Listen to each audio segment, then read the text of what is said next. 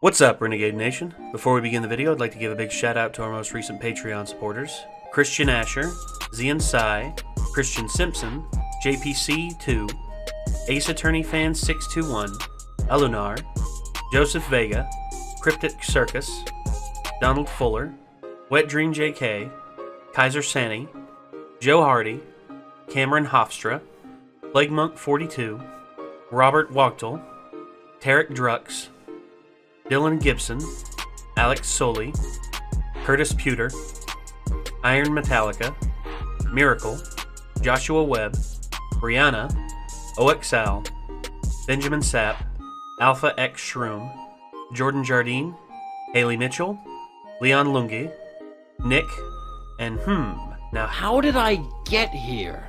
And as always, I'd like to give a big shout out to our executive producer, the Anime Hybrid. Thank you all very much for your support. And if you want to support us on Patreon, feel free to click the link down below to find out more.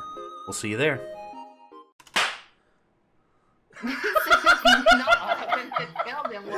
Well, I'm not sure how we're going to be able to... They took away this man's gun recently. Joe Exotic! Oh my god.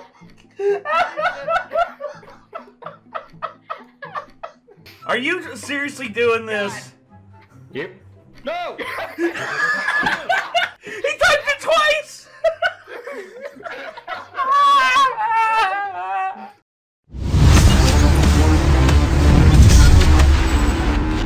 I think we've all had our run-ins with wrong numbers. In the previous video, we actually talked about telemarketers using your number, which should be illegal, but they're able to do it anyway somehow.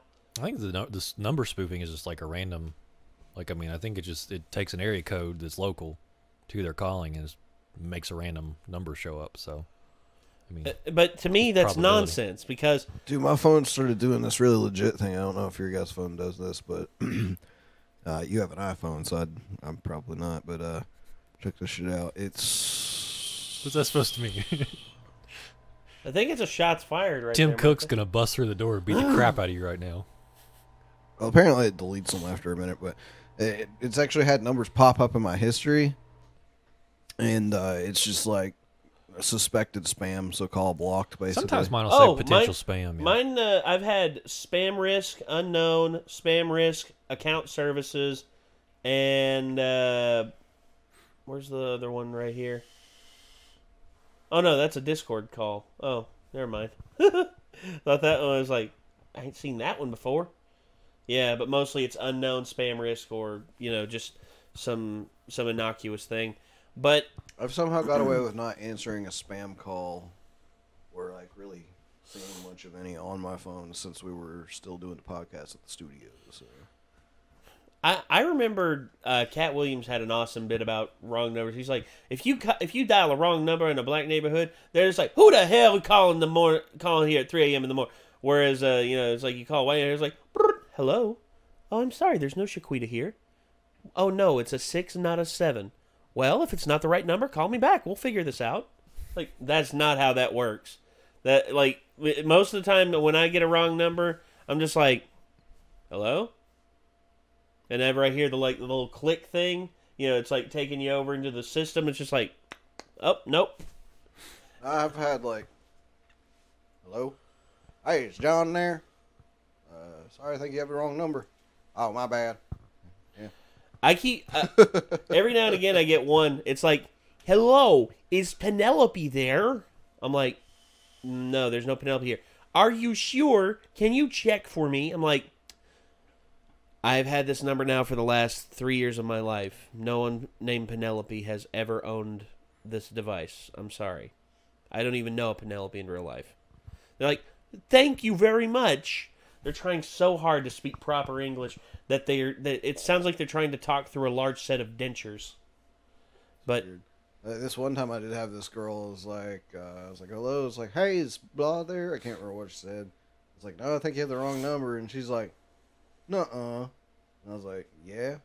And she's like, no, let me talk to blah. And I'm like, no, dude, seriously, this is Nick. Like, you have the wrong number. And she's like, okay, I don't believe you, but okay. And I'm like, all right.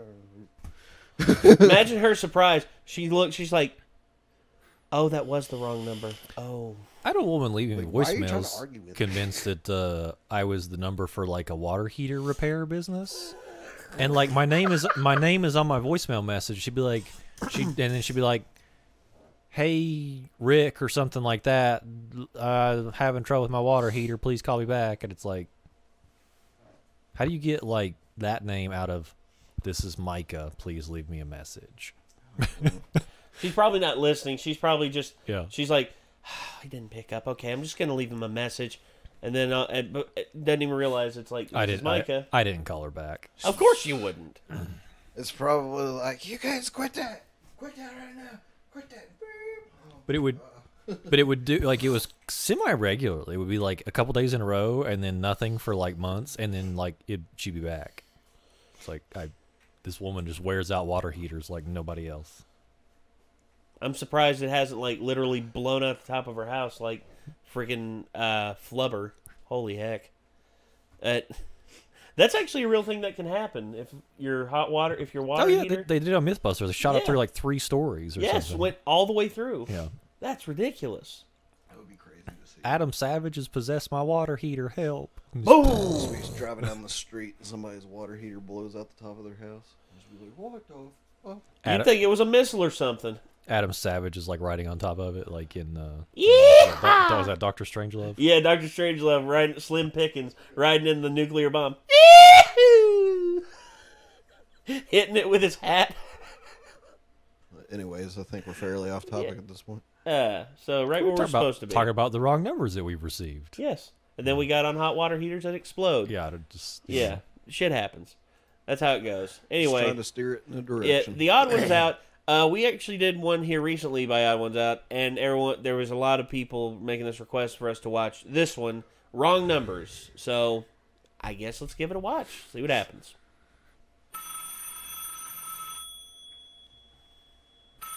Hello?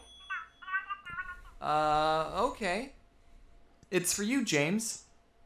Hey, James. This is James from the future. Just wanted to give you a call and let you know that... Puberty can be tough, but you can get through it. So I just wanted to let you know that everything's going to be okay and... I love you. You got the wrong number. Fair enough. I grew up in a generation where smartphones were a new thing and everyone in my class had one except for me. My parents never got me one because they didn't want me to access the internet on a device that could fit in my pocket because they were super strict and didn't want me looking at internet stuff, which backfired horribly. So they never gave me a smartphone. In fact, I didn't even get my first cell phone until I was 16 years old. Now, as an adult who uses a cell phone every day, I don't know how... I got a cell phone like my second to last year in high school, and it was a little flip phone. And I liked it, but I'll be damned if the thing, was, easy to break. I was on my way to college, and my mom was like, I guess you need a cell phone in case anything happens so you can call somebody. And I was like, yeah, kind of. I remember that was back when Alltel was still a thing. Then I had a flip phone until 2-3 years ago. I finally got a smartphone. I had the little Samsung Intensity 2 with the keyboard. The little flip out one. I had that for a long time until I finally broke down and got a smartphone. I had a Razor for a long time, and I was already working at the music store and still had the Razor. And people were like, "Holy shit, you have a Razor?" So I'm like, "Yeah." Yeah, now they got the Razor flip phones are back. Now they're smartphones. It's like, wow, damn, that's awesome. Makes me want to get one, but I'm in the iPhone pool now. It's hard to break this. I think. No. I was trying to remember when I had theirs. I just remember people being like, "That's crazy, you still have one of those." I'm like, "Yeah." It works as long as it makes the calls. Smashed it on the ground at one point because somebody made me really mad. So, as you do, yeah. Much like Quinn literally removing their phone from their safety case, going down 2 flights of stairs, going out into the front driveway, and just like football spiking it into the concrete. Except for no Quinn reason. wasn't even mad. Quinn just did that. Yeah, Quinn just did that because it's Quinn. I had the same reaction. Didn't Quinn have to go get a new phone after that? Quinn was just like, I don't want a new phone. I just don't want to talk to anybody anymore. I understand that. No, I understand that too. And I'm just like, well, there's better ways to do it. You could sell it, make the money off of it, and that way you have like extra amount of dollars. You don't got to football spike it. That's true. Yeah, but Quinn was just like, I don't care. I just don't care. I just want to be done with it. And I'm like, all right. I go out there. I grab the phone off the ground, and I'm like, actually, the only thing broken on here is the screen. I can actually fix this, and I did. I went, bought the screen replacement thing. Only thing I had to do was I had to Dremel the top part of it back a little bit because like the top part of it had caved in where Quinn had knocked it. So I was just like, okay, got it back even, put the new screen in, worked like a charm, no problems. And I was like, okay, Quinn, now what are you gonna do with this phone? Not Smash it. Smash it. Oh. And I'm just like, good, okay, moving on. How I survived for 16 years without one. I think when I was younger, if I was ever in a situation where I needed to call my parents, I would just ask the nearest person if I could borrow their phone. Now, if there's any parents watching this who haven't given their children a cell phone yet, take it from a guy on the internet with no children. You should get them one. It doesn't have to be a smart one, you can just give them your standard drug dealer phone, but you should at least give them a cell phone in case there's an emergency and they need to call you or the police. The only downside I can think of giving your child a phone is they'll end up spending too much time on it, so you should just turn off their service from time to time. I agree. When I Bold turned of you to assume 16 I'd ever and call finished the up my police sophomore for year of help. high school, I got my very first No, you call cell your phone. family. No, I An shoot my LG way out. Cosmos 2. I didn't grow up in the 90s. That everyone else had iPhones, but I was the only one with a phone that had a keyboard on it. And with Me that too, cell phone, James. I've had a couple of incidences where sometimes a random person would call me thinking I was someone else and then wouldn't admit they're wrong. And that's how you segue into the theme of this month's video. This first story happened when I was working at Subway. That's right, Hey. another Subway story. Hashtag Subway4. It wasn't good enough to be in the other three. So, it was 5 minutes until closing, and we get a phone call on the Subway phone. I pick it up and say, thank you for calling Subway, how may I help you? I was supposed to say, this is James, how may I help you? But I wasn't about to tell this random stranger my name.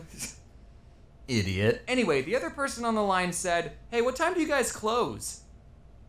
In 5 minutes. Is it alright if I show up late? I just need gas. And being the good employee that I was totally willing to make this guy sandwich over the phone, let him pick it up after we closed, and then I wouldn't ring him up and just pocket the money. I'm just kidding. I wouldn't do that. That's a crime. Please don't sue me. So I said, yeah, I can do that. What kind of sandwich do you want? And he said, I just need gas.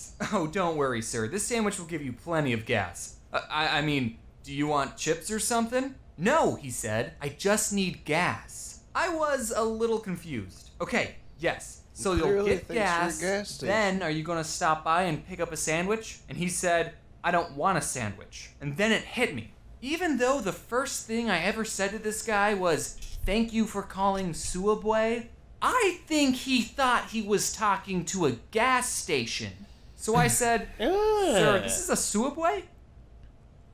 Oh. And I never got the chance to tell him that gas pumps don't close. This next story happened when I was at home and I got a call from a number I didn't recognize. Now, I've had friends tell me that they don't answer the phone to any number they don't recognize, but my anxiety won't let me do that. What if it's your bank calling saying your account got hacked? What if it's your grandma? Because why would you have her saved in your phone? Or what if it's your Nigerian uncle who wants My to give you a grandma's calling me, I'm collection gonna of be gold creeped out. bars and needs your information for a... Do what? So if my grandmas are calling me, I'm gonna be creeped out. Because they're both dead? If my one grandma was calling me, I'd be creeped. But if my grandfathers were calling me, I'd be creeped out. If any of my grandparents are calling me, I'm gonna be creeped out. The only one I wouldn't be creeped out by is my grandma on my dad's side. She's the only one still alive. Yeah, I don't have grandparents anymore, unfortunately. Sorry, dude. It happens. wire transfer. You just never know, so I always pick up the phone. So I answered it, and it was this woman asking for a Lawrence. And I said, oh, I'm not, you have the wrong number. And she goes, isn't this 416295? That's obviously not a real number, so don't try calling it. And I said, no, this is 416293, because that's my phone number. Again, that's not actually a valid phone number, so please don't call it. And she goes, 3? I don't think I pressed 3. And I don't know what to say to this woman because Just my hang number is 416293. It's really not. But not she worth doesn't arguing think with she people. pushed 3, so I don't know how she's talking to me right now.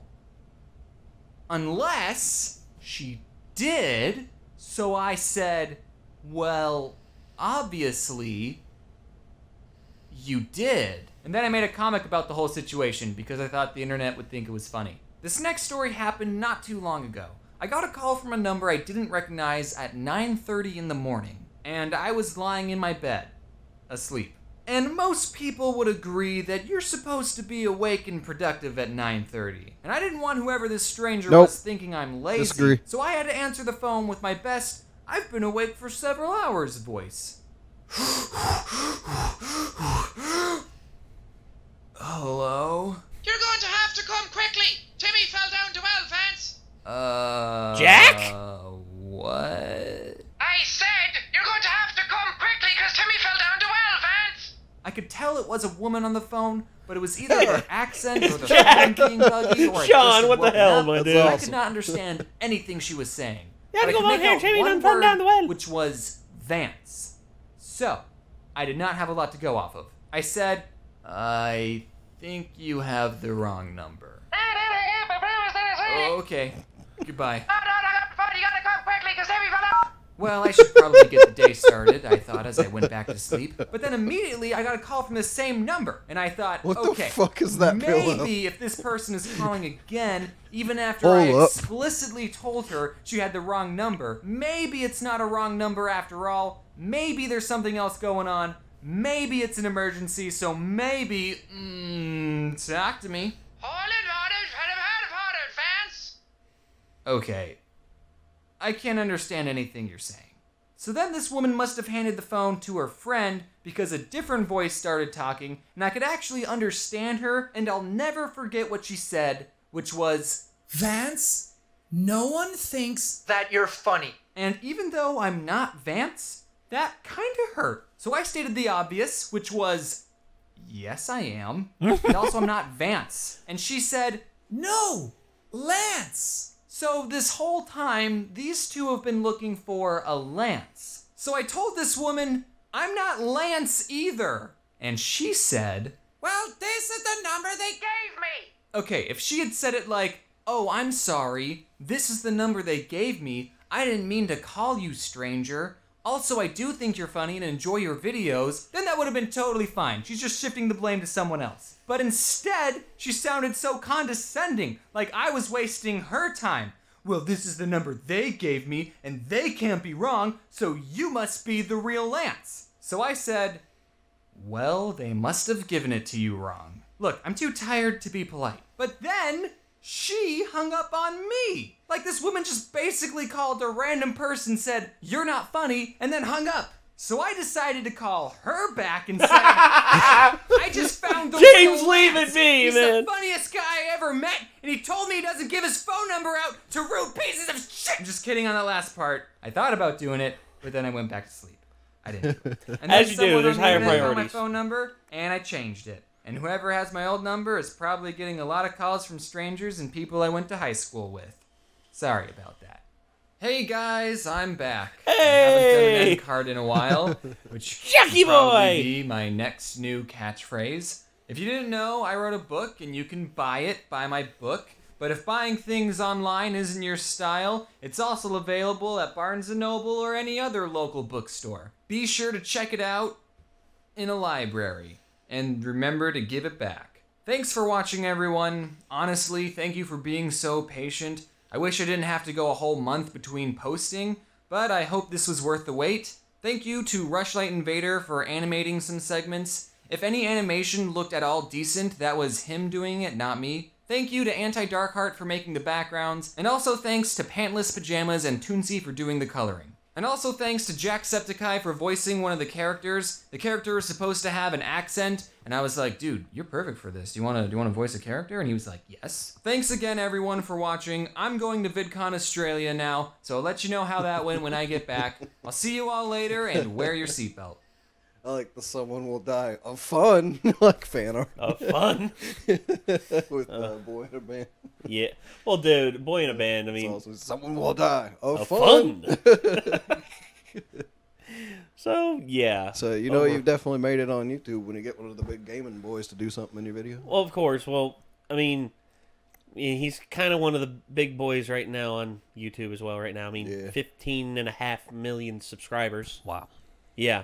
And honestly, James is just hilarious. James is just a hilarious person. And, you know, for him and for Jack to come along and just be like, hey, I'll do a voice in your video. Oh, you'll gibberish on your video? Hell yeah. Oh, hell yeah. It's like, what? And he's like, all right, James, what's my inspiration for this scene? It's like, you're looking for a guy named Lance. Right, looking for a guy named Lance. But you say his name like it's Vance. Right, say his name like Vance, although his name is Lance. Am I stupid? Yes. Perfect! It's like, how thick do you want my accent? It's like, how thick do I want? He's like, was that too much? Because I can pull it back a little bit. My headcanon for this conversation and like what he asked him for, he's like, just act like there's an emergency of some kind, and Jacksepticeye by himself is just like, Timmy fell out in the well, Vince! I guarantee you the people that were calling it had like the heavy, thick Southern accent, and just like talking way too fast. And it's like, you're not that funny, Lance. You're not that funny, Lance. It's like, wait, what? No one thinks you're funny, Lance. No one thinks you're funny, Lance. Yeah, but instead when you do it with a British or Irish accent, it takes on a whole new level of just like, nobody thinks you're funny, Lance. It reminds me of the phony calls by Weird Al. Oh, man. Which is parodying Waterfalls. It's like, he gets a kick each time he makes a collect call to some guy he doesn't know who lives in Japan. And then you hear like a Japanese guy just yelling over the phone in the background.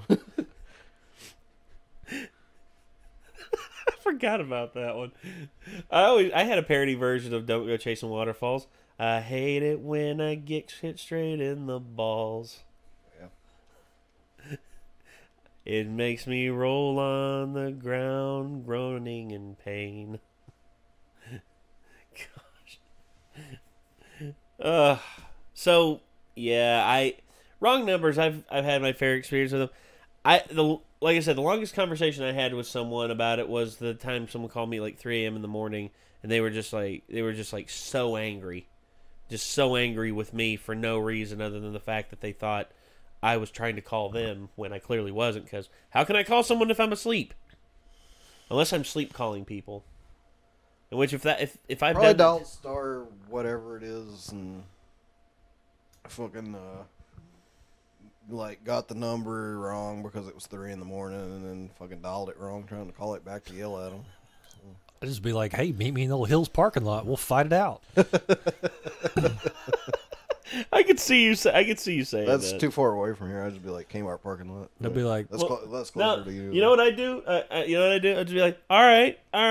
Where you want to meet at? Where you want to meet at, man? He's like meet me at the Walmart. And I was like, which one? There's like 4 around where I live. It's like, fucking, all right. How about the Sonic? It's like, there's like 5 or 6 Sonics too, man. You're gonna have to be more. I'll be like, meet me behind the Kmart. I'm gonna bury you in one of those big ass potholes. Oh my god, yeah. Those friggin' potholes back there, dude. Those don't are ever drive behind the Kmart. Yeah. Unless you want to lose your car. That's why I said the old Hills parking lot, because there's a carnival there right now. So I'm gonna throw them off the Ferris wheel. Hell yeah. Me, I'd be like, all right, you know where you can meet me? Meet me in the middle of the highway, and show up with a blindfold on. All right, thanks, bye. And I just won't show up. A carnival during a pandemic with rides that multiple times pass you through the same air that the person in front of you. I didn't say it was a good carnival. No, I said it was a carnival. You know, actually, if I were to go back into the past and initiate a fight with somebody, I'd just be like, all right, you know where you can meet me? Top floor of the World Trade Center, September 11th, 2001. Do it. And then it'll just be like, all right, you think I'm going to forget, but I'll be there. Oh, I'm counting on it. All right, sort that out. Yeah. Yipes. That's from something. That's Family Guy. Okay. It is. I hated to copy that, but yeah. So, overall, wrong numbers, they suck, but it's part of life, I guess. So, anyway, if y'all enjoyed the video, be sure to check out the original. Check out James's channel by clicking the link in the title of the video. And also, if you want to check out more from us, hit that subscribe button and ring that bell. And I guess until next time, signing off, I'm Nate. Micah. I am Nick. We'll see you then, everybody. Peace out. Rip and tear until it is done.